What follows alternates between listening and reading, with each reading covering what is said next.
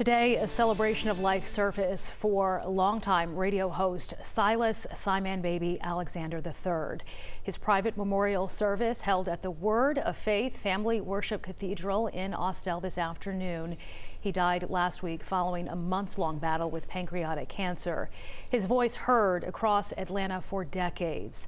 Silas "SiMan Baby" Alexander was honored with numerous awards and was an inductee into the Georgia Radio Hall of Fame. His family says he also showed them how to be the light for someone else and taught them to look for the best in people.